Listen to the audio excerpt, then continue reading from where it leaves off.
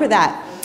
Another thing I want to point out is the respite program now has sign-ups. So whether you would like to be part of the club, or and with the respite care, or you want to volunteer, now is the time to be filling out that paperwork. It's been coming out every Tuesday in your email. I think the link is right here, also on the back of your page. And then they'll be having training in the fall. So that's why now is the time to volunteer. In August, yeah. To me that's the fall, but that's like next week. Okay, so training is in August. So very important to sign up now if you're interested in all. And interest might mean volunteering every week. Interest might mean volunteering every month. Interest might mean that you want to come and share one of your hobbies. Whatever that might look like, now is the time to apply. All right, what have I missed? Yes, Anne. Oh, yes. I have a job announcement to make for people. Oh. First of all, thank you for your contributions to the backpacks, and you'll see them sitting up front. We're packing them for the children this morning. But MAPA is trying to fill a 20-hour-a-week position in the afternoons. It's after-school care. It's going to pay $20 an hour. If you're interested, please contact me. I've got all the information, and they really need somebody. Thank you. Thank you. Yep, the kids are going to be packing backpacks, but I'm going to talk to the kids about that. Anything else? God is good. All the time. Let us worship.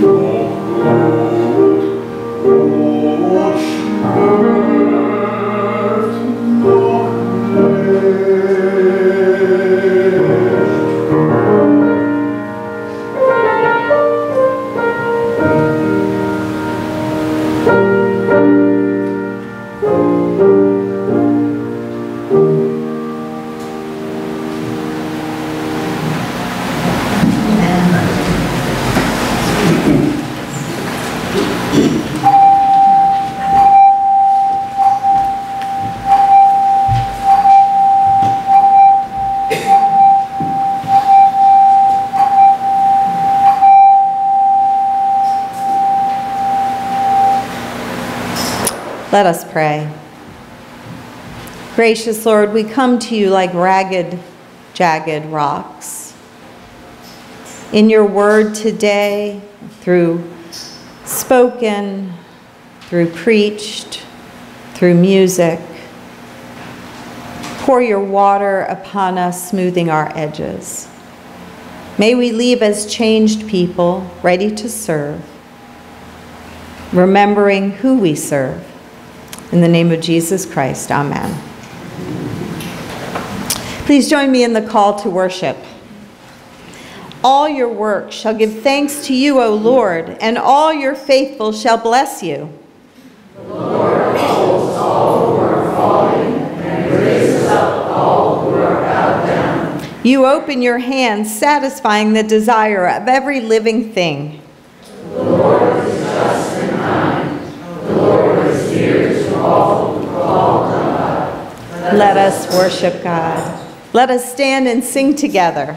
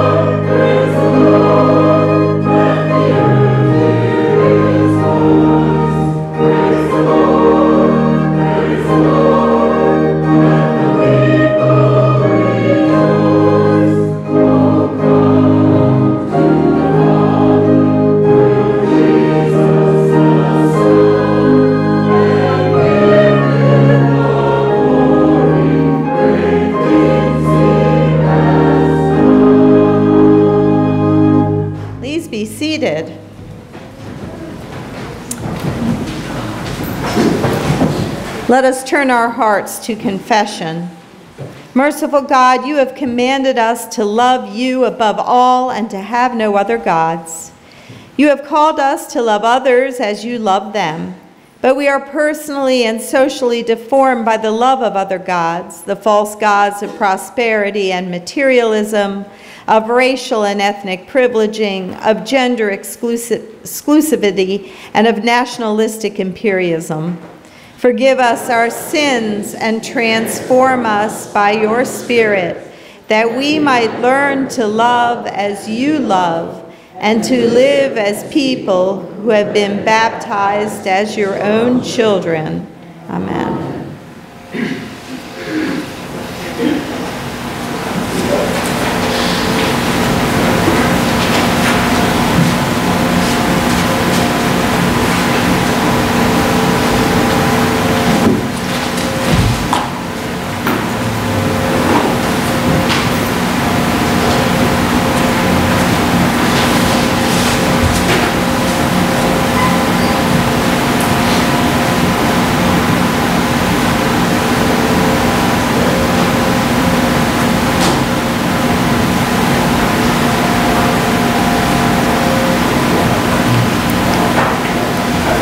Brothers and sisters in Christ, hear and believe the good news. In Jesus Christ we are forgiven. So let us rise and give glory to God.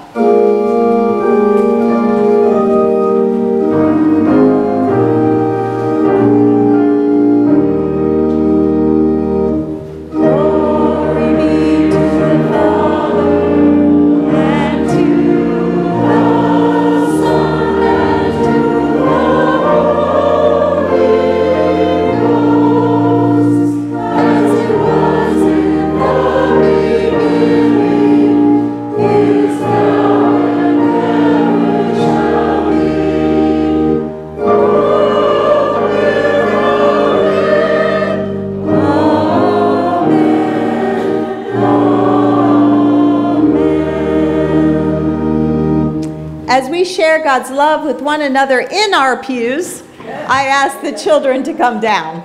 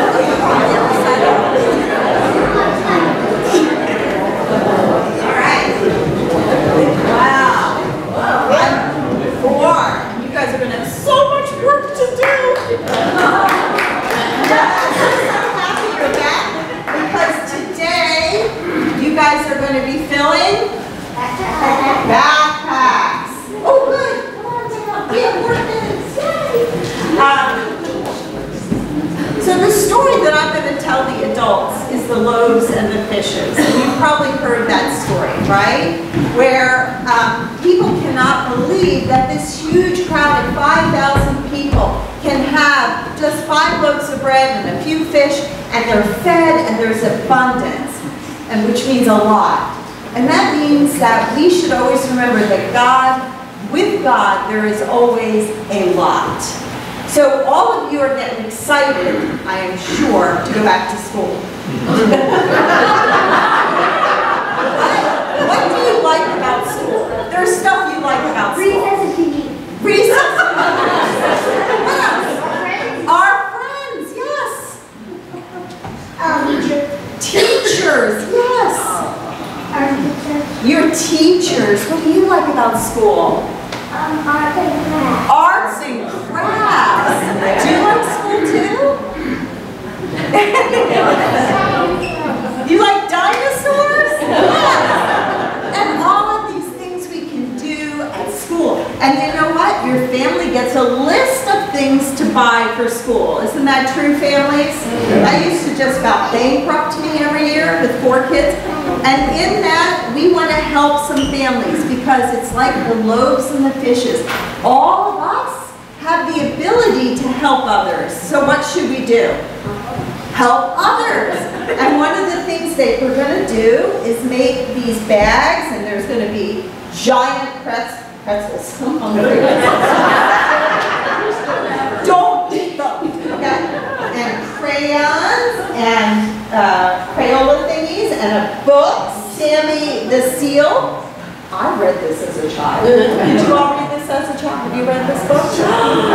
Okay, it's a good one. And books and other things that they need. And so we're going to do this because when we work as God's people, we always work in abundance. Do you know what that word means? Okay. What does abundance mean? A lot. We have a lot to give, and therefore we should give. So let's pray. Gracious Lord, we give you thanks for the gift of being able to share with others our hearts, our love, our things, our stuff, all in the name of Jesus Christ. Amen. Thank you. All right. Now you go and you work very diligently, because I think, how many do they have to fill? 88.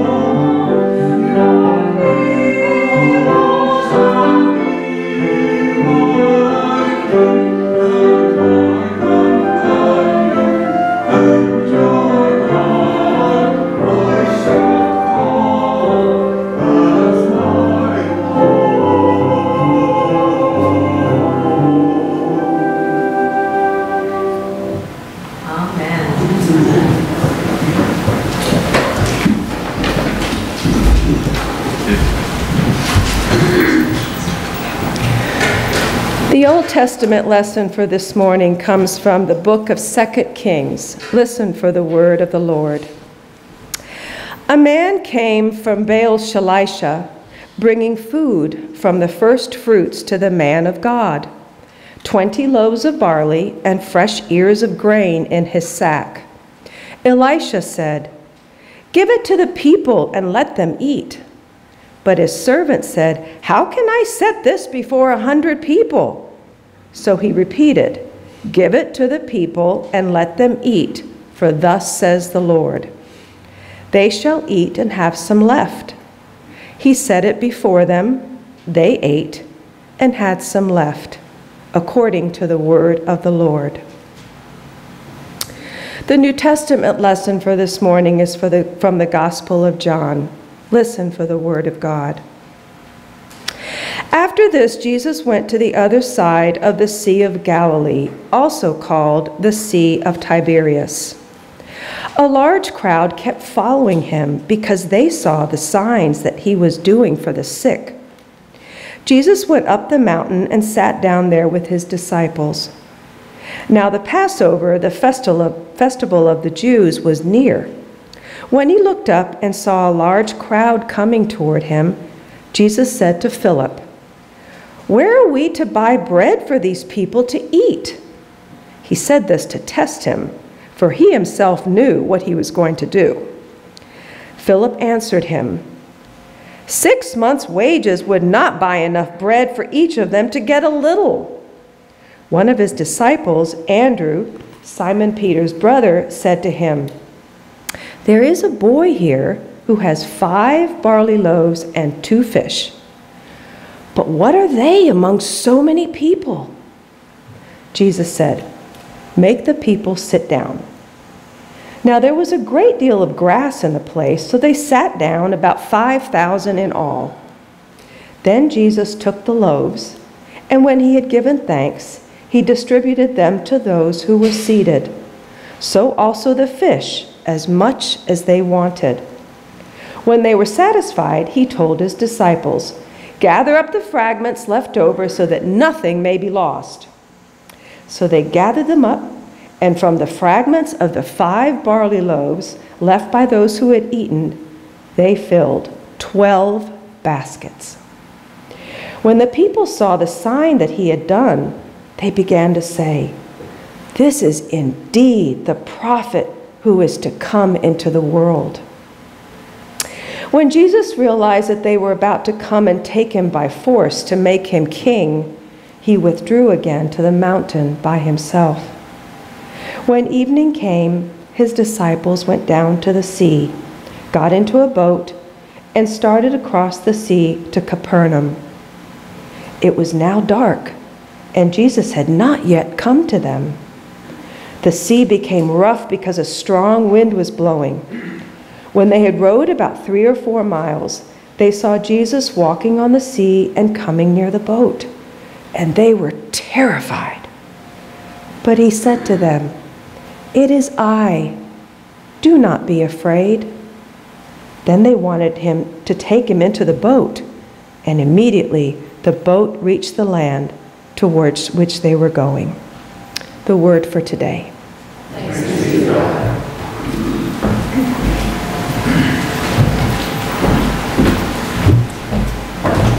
So our God has always been a God of abundance, offering us the opportunity to live lives filled with love and grace, forgiveness, without fear, and with a concept of what a good life actually means. You might sometimes hear that there is a God of the Old Testament and a God of the New Testament, but that's not true, because God never changes. God is consistent, even when we humanly cannot understand how God works. In fact, it would do us a lot of good to spend time in the Old Testament and really study who God is there, so we could see the same similarities in the New Testament. Because God is the one who leads his people to freedom, the God who hears people's pain, the God who chooses people who are far from perfect to lead, because it's not about them, it's about God. In the stories of Moses or David, Samuel, Isaac, Rahab, Ruth, Miriam, Leah, Zipporah, and Esther, just to name a few, we can find flawed people who excelled because they decided to trust God over their own instincts. Some beg God not to choose them. Choose another. We're not worthy. And that is the truth. No one is worthy. but God is worthy. So here in the New Testament and the Old Testament, we hear basically the same story of God offering miraculous feedings. The meager bread is able to feed everyone with leftovers.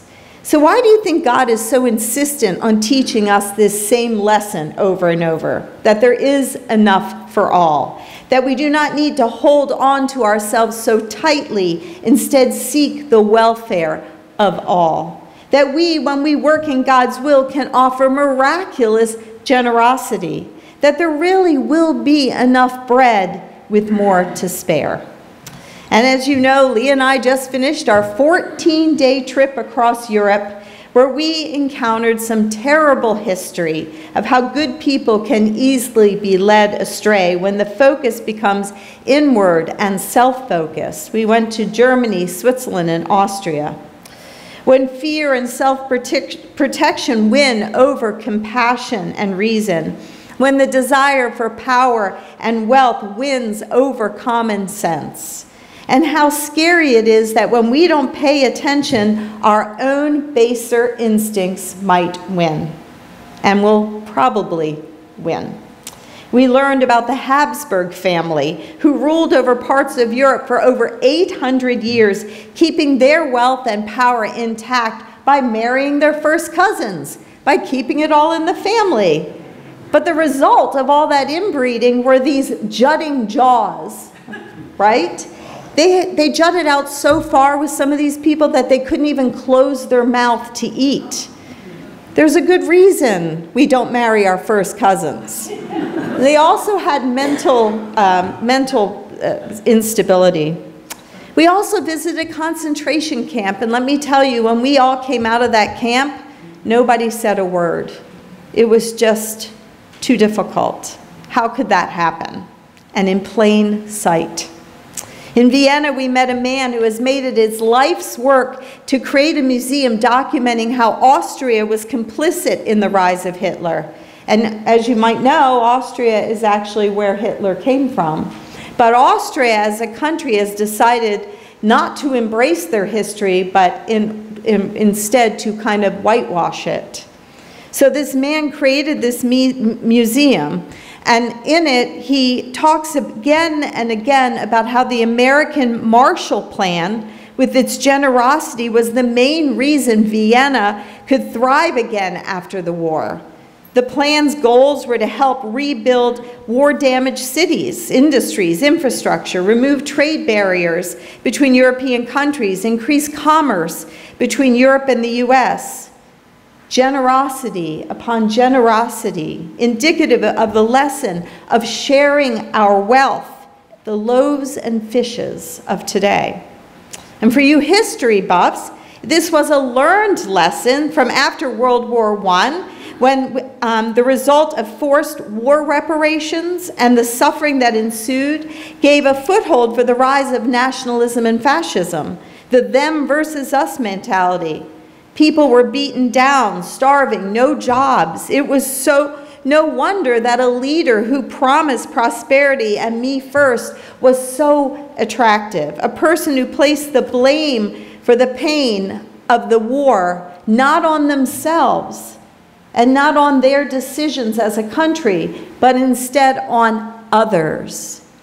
In the 40s, the blame went to the Jewish population, those with disabilities, the Romani people, the gypsies, homosexuals.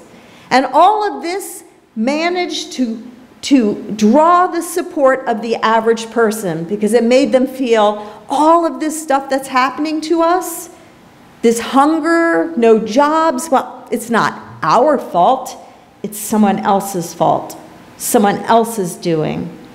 So after the Second World War, help was given. Not only the Marshall Plan, but also private help. Again, loaves and fishes. Generosity always wins the day. On display, Gerhard, who's the owner of the museum, had care boxes that were dropped full of food to the starving people at the end of the Second War. These care boxes were filled and donated by individuals in America. For $10 a box, they could be sent to a specific person. And in fact, President Truman sent out the first care box. Does anyone remember this? Care guaranteed delivery within 4 months to anyone in Europe, even if they had left their known address. They didn't know where they lived. They expected a return signed delivery receipt. And because European postal services were unreliable at the time, this was the only way sometimes that people found out that their loved one was still alive. But can you see the loaves and fishes concept working here? How generosity and love, giving, can and does make a huge difference, as opposed to war reparations. Generosity. God and Jesus knew exactly what they were teaching us, and it was important. We are not meant to live with this I mentality, but instead with a we mentality. We are one across this world. That's how the kingdom of heaven works. Love your neighbor as yourself is a commandment that pays dividends. And that is so hard for us humans to accept because it cedes the power to God and not to ourselves and our own human desires. Because we naturally worry about ourselves. Will we have enough? Will there be enough? Who is worthy enough? But the fact is, that is not ours to decide, because it all belongs to God. Elisha's servant asked, "How can I set this before 100 people?" Philip said, 6 months' wages would not buy enough bread for each of them to get a little. Those are human thoughts. And God said, watch me work. Allow me to work through your trust. Follow me. Luke 6:38 reminds us, give and you will receive. Your gift will return to you in full, pressed down, shaken together to make room for more, running over and poured into your lap. See, these are not mere words, but a roadmap for living. The story of the loaves and the fishes has been played out so many times in history, where love and compassion and generosity have proved themselves to be the answer to pain and selfishness and control. So another place, you guys are traveling with me now, Lee and I visited was the home and the office of Sigmund Freud, who lived before the war in Vienna. In the apartment is displayed a letter written to Albert Einstein. In the early 1930s, the Committee on Intellectual Cooperation in Paris encouraged great minds to talk with one another or to correspond. So Freud and Einstein did. And Einstein's letter begins with this question: is there any way of delivering mankind from the menace of war? And Freud, in his answer, said, the inborn human tendency towards aggression is to be confronted. Whatever makes for cultural development is also working against war. That was in 1933. In other words, we are reminded that our first tendency towards self-protection, or me, should be confronted.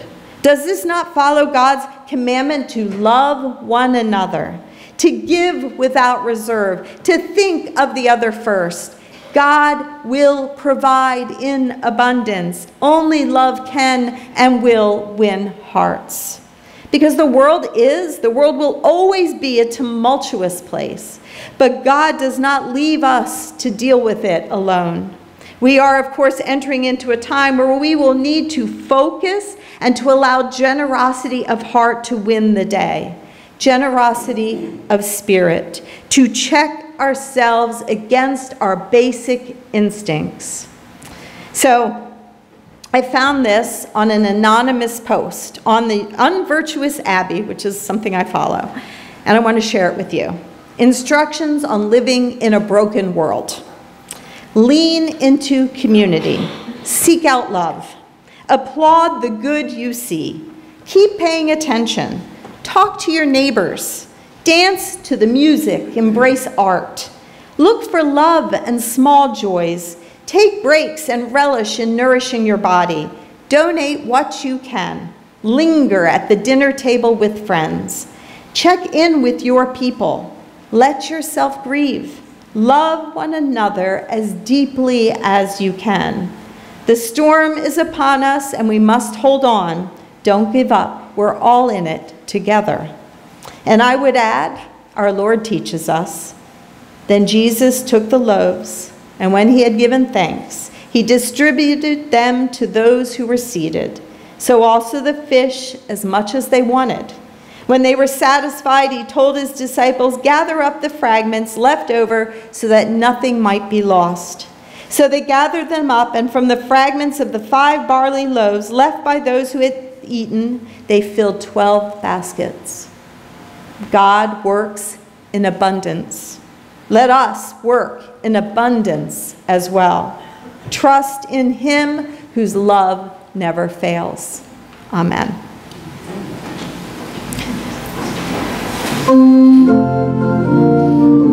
Stand.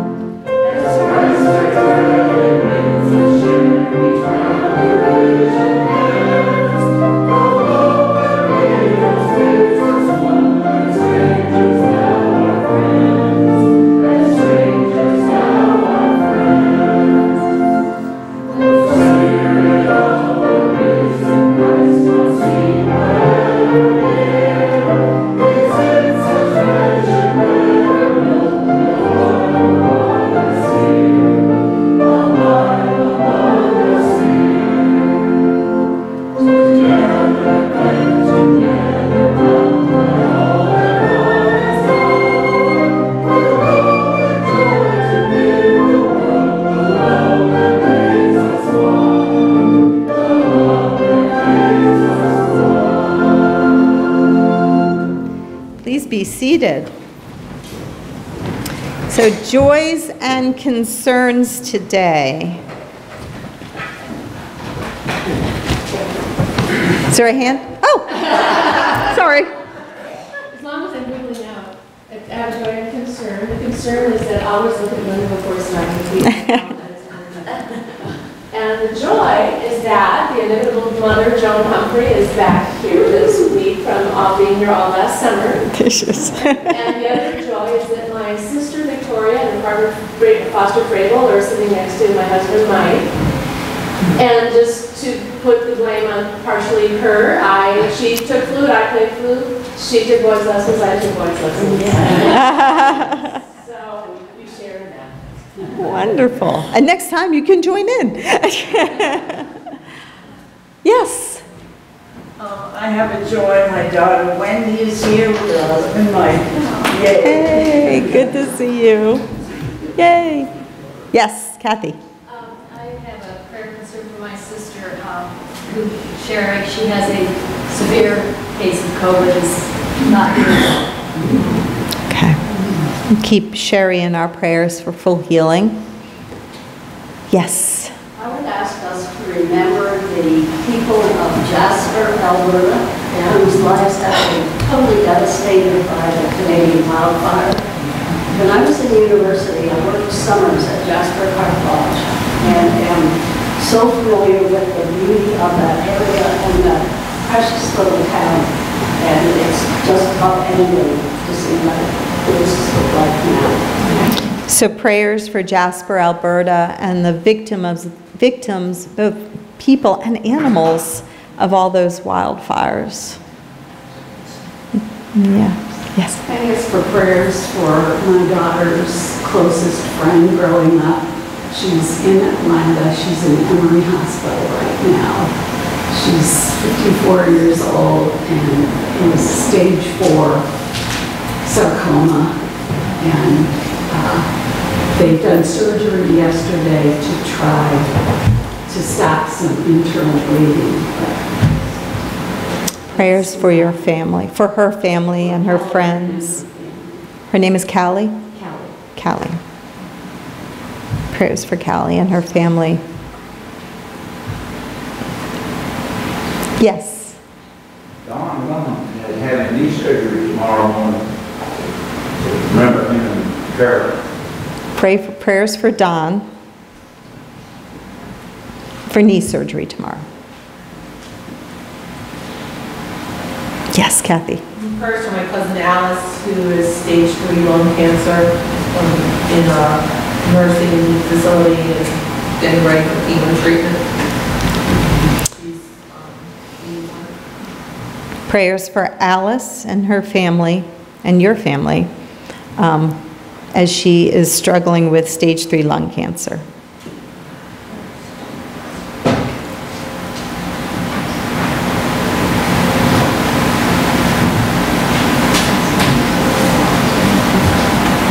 Well, we have the joy that we actually are getting some rain. My weeds are growing again, so that's, they're green at least, I keep telling Lee. So that is a joy. Yes? Enjoyed the cultural exchange she was preaching about through the Olympics. I thought the opening 4-hour ceremony was just worth staying up until umpteen hours for. And to think about the exchange personally, not just the competition between nations, but the personal exchange between those athletes who are privileged to be there. Yes, it's very exciting. Swimming is doing really well. Anything else? All right, let's turn to God. Gracious Lord, you are such a God of abundance. And yet sometimes, Lord, we just forget that, and we cling to our own thoughts, we cling to our own teachings, we cling to ourselves. And then, Lord, we come and we hear your word again and again, and you remind us it's not about us. It is, in fact, about others. It is, in fact, about love and diversity and inclusion. Lord, when we think about these loaves and fishes, let us be reminded that the only way to really make all this work, Lord, is to be like you, to forgive, to show kindness, to show compassion, to show love, again and again. To remind ourselves of who you are and who we can be too. Lord, many of our loved ones might be ill, and you said to the families and to those who were ill that all will be well. Lord, we pray that you give us the words of encouragement when we meet those who are suffering. Give us strong hearts and courage to be the ones who are strong. Lord, we give thanks for these Olympics, a time for people from all over the world to gather and to try to do their best. May this time be a lesson to us of what can happen when people put their differences aside. And in our silence, Lord, we lift up all of those prayers that we have for you.